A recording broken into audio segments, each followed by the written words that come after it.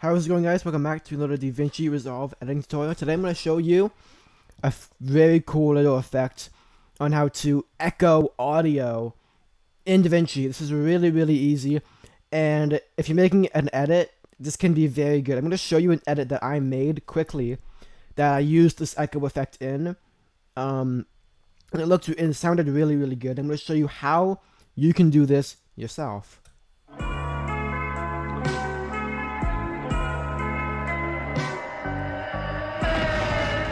So the echo effect I used was on the kill sound effects. If you can kind of hear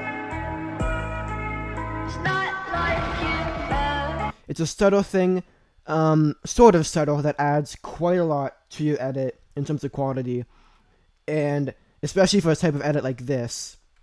So basically how you do that, if you want to watch the whole edit by itself, I will, probably if I remember, I will link it in the description for you. It's on my main channel where I do edits and montages and all kinds of sort of things like that. But how you make the echo effect is pretty simple. You basically make sure you have the clip that you want to give the echo effect to, and you're gonna want to go to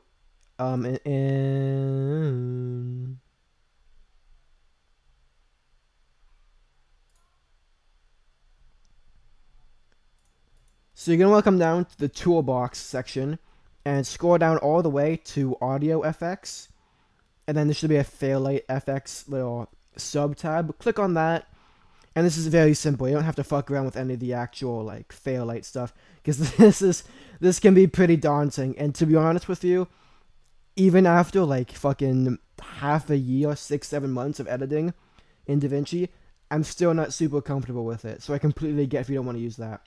But basically, there's an effect called echo. I know, very unintuitive, but you just drag it onto the clip that you want to change. I typically X out of that when it pops up, and I just like to mess with it in the actual effects tab, because this is just better for me, in my opinion.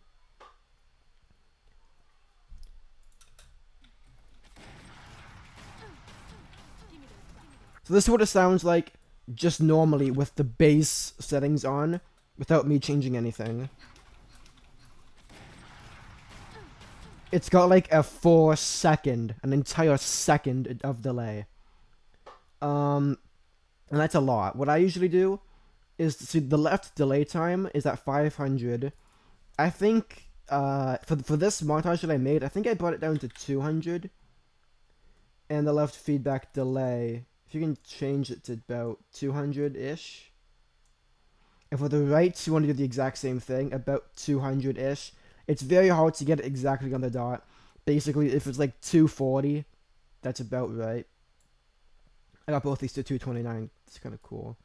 Yeah, 229, 240-ish, something like that is basically the best. And now let's play it.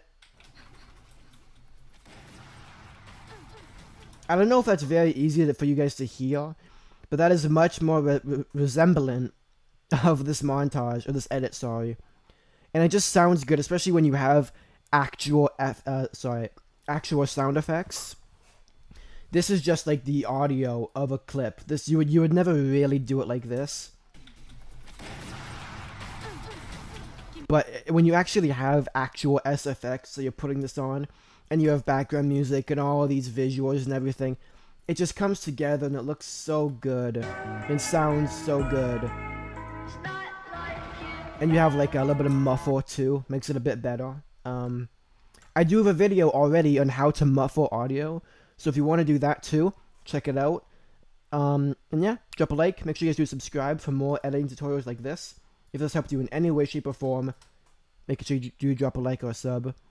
Yeah, stay awesome, and peace out.